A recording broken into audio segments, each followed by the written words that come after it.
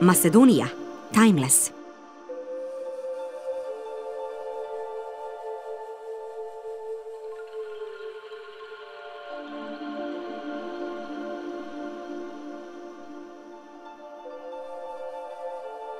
In the heart of the Balkans, there is a country called Macedonia, the most eminent crossroads country, an inevitable station along your journey, but without doubt a place you would love to stay longer.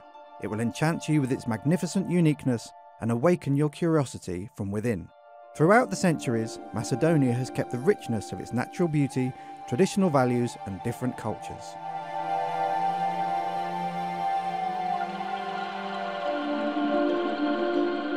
In the southeastern part of Macedonia, there is the city of Ohrid, one of the oldest and most authentic cities in the Balkans. Its ancient name is Lychnid, meaning the city of light. Ohrid is the cradle of the Orthodox Church, which is the main reason why the city of Ohrid is called the Slavic Jerusalem. The bazaar is a main place where the citizens circulate along with the many tourists. This is also the most popular pedestrian area since it is full of small shops, cafes and restaurants. Sightseeing is best started from the city square and then through the narrow streets where we can visit the old town of the city. What is striking at first glance is the characteristic and recognisable architecture of Ohrid. The house which best represents this is the one that belonged to the Roadof family, which is where the city's museum is located today. In the small workshop near the museum, you can enter and experience the papermaking technique as it was performed many centuries ago. Ohrid is one of the several cities in the world where you can find copies of the Gutenberg printing press. The original is to be found in Germany. Then we continue our journey to the Church of St. Sophia, which was built in the 11th century by the Ohrid Archbishop Leon. The church is in the shape of the letter T and has the only gallery of mid-European wall paintings. The Church of St. Sophia was used as a cathedral by the Ohrid archbishops for a long time, as well as in the time of Tsar Samuil. Situated in the old town of Ohrid, ancient theatre functioned during the Hellenic and Roman period. Excavated in a hill, rebuilt as much as possible in the late ancient time, up to what were known to be the past 30 rows of marble seats, now only 7 to 8 original ones are preserved. The theatre today is thoroughly refurbished, representing both an archaeological attraction and a place where important cultural events in the life of Ohrid take place, especially during the summer period when the largest event, namely the Ohrid Summer Festival, is held. As we climb up the cobblestone street, the upper gate appears in front of us, which at the time when the city was built was the official and main entrance of the city. The church Holy Mary Peribleptos was established by the Byzantine vicar Progonsgur in 1295 at the time of the Archbishop Macari. It is dedicated to the patron saint of the city, St. Clement of Ohrid, who arrived there in the 9th century and spread Christianity as well as the Cyrillic alphabet. He established the Ohrid Literary School and planted the seeds of art which were later developed and accepted among the broader masses. The Ohrid Fortress, a symbol of the city, is one of the greatest medieval cities in the territory of the Republic of Macedonia. With its foundations and walls, it stretches across the whole of Ohrid Hill. The hill section of the city was protected by high walls and towers across all sides except the south side, which overlooks the lake. The walls were 3 kilometers in length, reaching the Ohrid coast. In the old town, one could enter through 3 gates, out of which only the upper gate still exists. During the reign of Tsar Samuil from 976 to 1014 and his successors till 1018, Ohrid was the metropolis of the first state of the Macedonian Slavs. The renovated fortress has kept its monumental urban skeleton even to this day.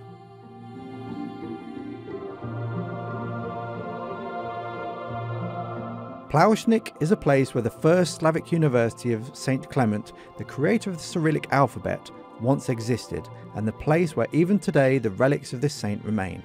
It is located under the remains of Samuil's fortress. In the early Christian basilica, built in the shape of a 4-leaf clover, you'll be able to see the incredibly well-preserved baptistery in the shape of a triconus, with exceptional mosaics where the 4 heavenly rivers are represented: Gihon, Pishon, Tigris and Euphrates. Built on a high rock in the old town of Ohrid, on one of the most majestic places along the coast of Ohrid Lake, lies the church of St. Jovan at Caneo, which dates from the 13th century. It was also painted at the time, although the church's founder and the painters of the frescoes have remained unknown. The architecture is important for studying the medieval monuments of Ohrid, since it represents a successful combination of Byzantium and Armenian elements. This church is probably the most photographed object in the city of Ohrid.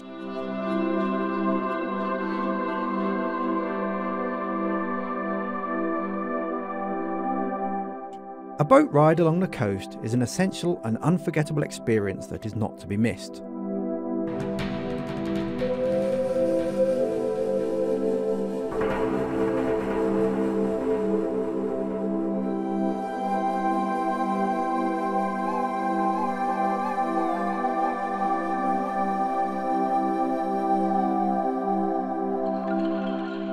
The pearl made of the scales of the plashica, a small fish that is known as a symbol of the city. The Televi and Filevi families are the only ones that know the secret and cherish the tradition of the practice of the handmade Ohrid pearl. For more than 80 years, it has been handed from generation to generation. Ohrid pearls have enhanced the appearance of Queen Elizabeth II, Princess Diana, the actress Juliette Binoche, and other famous ladies.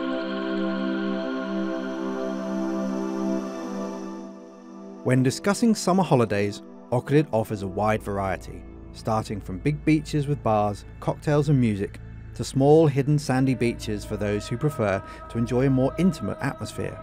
Sunbathing under the Ohrid sun, reading a book on the beach.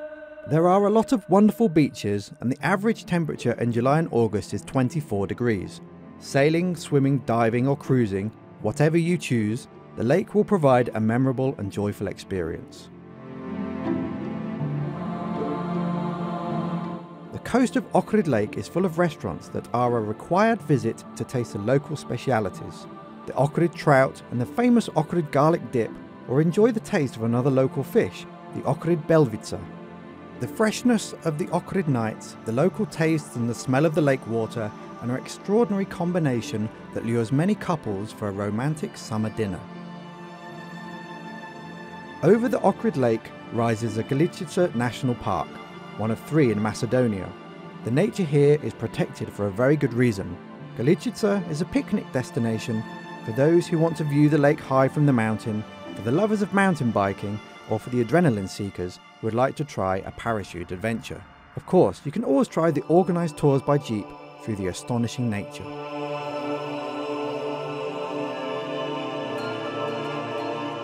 Just a few minutes from the village Peshtani, there is a museum on the water.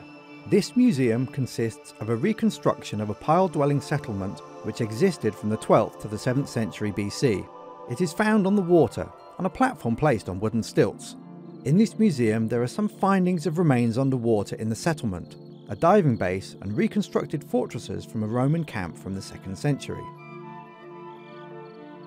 Trapeza is a special place because of the numerous small sandy beaches which can only be reached by boat. The pearly white beaches and the crystal clear water make Trapeza a real tourist paradise, which is developing into an elite tourist centre.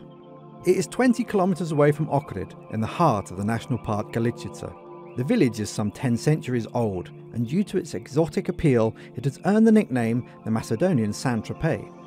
2 kilometres before reaching the Albanian border, you can visit the St. Naum monastery, a place where the river called Surundrim flows out of the Ohrid Lake, which got its name from the long black algae that have grown around its source. The St. Naum monastery was built at the beginning of the 900s in honour of the miracle worker St. Naum, who had the power to cure, especially people who had psychological problems. Ohrid is said to be the city of 365 churches, one for each day of the year. Yet St. Naum is the precise place where you should truly feel the Christian spirit and be at peace. The place itself will enchant you with its impeccable beauty. The water sources urge you to go on a stroll or a bike ride so you can see the bottom of the lake through the crystal clear and cold water, and to lose yourself in the silence and exotic view that at times is reminiscent of the Amazon. The St. Naum monastery guards the relics of this scholar of the first Slavonic missionaries, and the legend says that when you kneel on his tomb and put your ear on it, you can listen to his heartbeat. Even the most restless souls shall find their peace and quiet amongst the flowery plants and peacocks in the church's yard.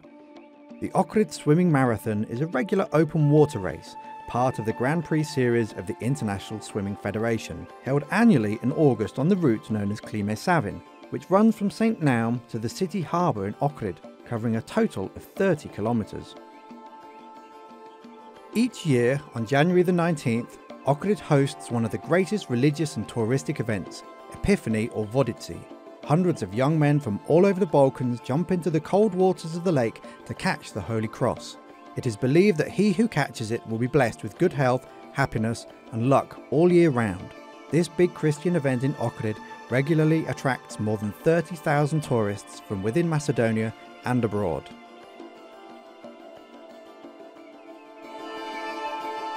Ohrid Lake belongs to the group of the oldest and deepest lakes in the world, and due to its size, it is among the largest in Europe. It has existed for more than 3 million years. Through its unique flora and fauna, the lake represents one of the greatest biological reservoirs in Europe. Ohrid Lake covers an area of 352 kilometers squared, out of which 2/3 belong to Macedonia and 1/3 to Albania. The water is crystal clear and one can see its depth up to 22 metres, although its measured depth is 286 metres. The lake is a habitat of 17 types of fish. The most famous ones are the Ohrid trout and the small fish plashica. Due to this, Ohrid Lake and the city of Ohrid were proclaimed as a World Cultural Heritage under UNESCO protection in 1980.